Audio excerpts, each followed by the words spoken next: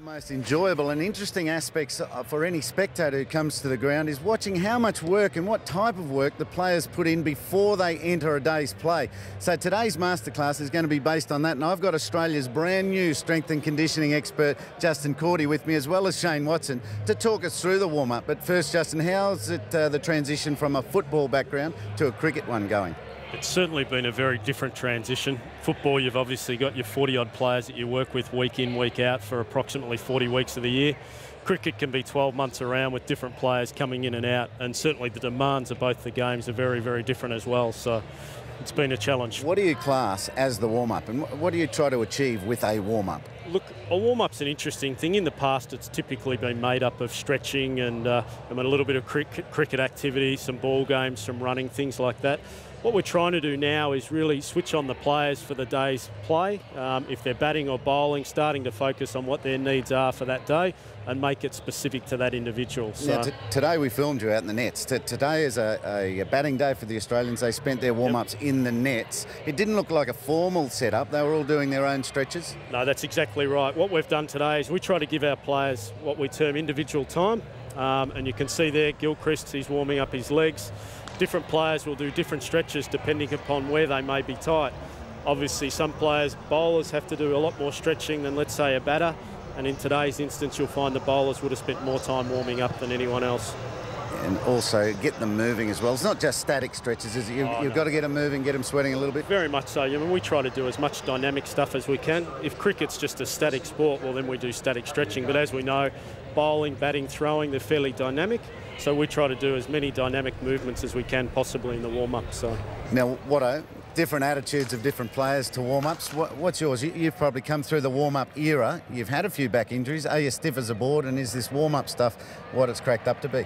For me, it is definitely, yeah. It's something you've obviously got to go through to make sure you're right for the day's play. You can pull up a bit stiff if you've had a bowling day the day before. So you just got to make sure that you're ready to go when you've got to go out in the field. Batting day today for the Australians, so there's probably throwdowns. There's a lot of bowling in the nets. Anything else that batsmen need to work on? Oh, look, depending upon where the batsman's at and what sort of work we're doing. I mean, we may do throwdowns with them. We may get some of the guys in the pool, or potentially even pop them on a bike as well, just depending upon how many runs they make. Hussey and Ponting wanted to be sharp today, I'd imagine. That's why they did some short, sharp catches after they had their batting. Very much so. I mean, these type of movements just switch them on thinking mentally more than anything else. I mean, Ponting can catch 100 balls and not even think about it, but when the catches are sharp and fast, there's that element of concentration, which is what you need when you're out in the middle. I saw also you were working with Adam Gilchrist on something different in the nets today. Has he been having trouble with his balance a little bit with the bat? No, not at all. I actually threw that up as a bit of a suggestion for him today. A lot of people talk about getting your core engaged.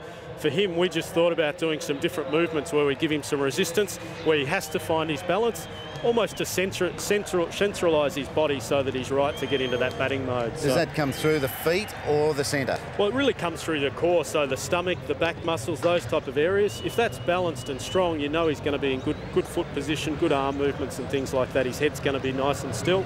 So we really try to work on getting them strong through that area. Oh, you could be the genius if he comes off today. Now, what are the grind of daily warm-ups? Not only during match days, but also practice. It's not easy. It needs to be kept nice and interesting for the players. Yeah, absolutely. That's why footy normally comes out to give the guys a bit of energy. That's when you really see Warnie at his best, when he's got a Aussie Rules footy in his hand. That's normally when he really enjoys the warm-ups. Apart from that, Warnie sort of normally just makes sure he has a little bit of a stretch. Have you got Warnie anywhere near his toes yet? No, I don't think I will either, to be honest. Some people criticise the football coming out too often, the frisbee football, wasting energy of a player in the lead up to a big match and a big day's play.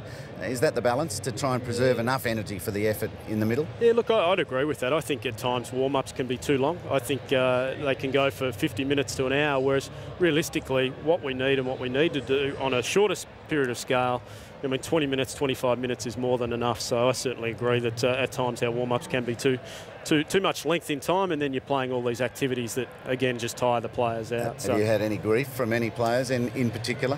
I'd be lying if I said no. So they are giving it to you, that's for sure.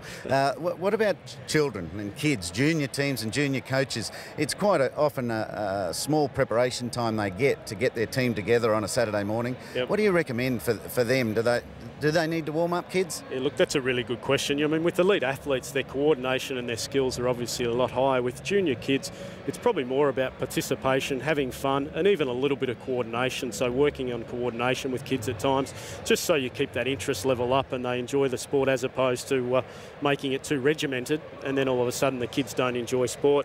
And if they make it to the Australian level, they're going to do hundreds of warm-ups in their time anyway. So Yeah, well, Justin, thanks very much for your time today. You too, Watto. And there's so much to think about in the fitness area, varying it from batting and bowling days, making it interesting for the players, but still keeping it effective from junior levels right the way up to the elite levels. So plenty to think about for coaches.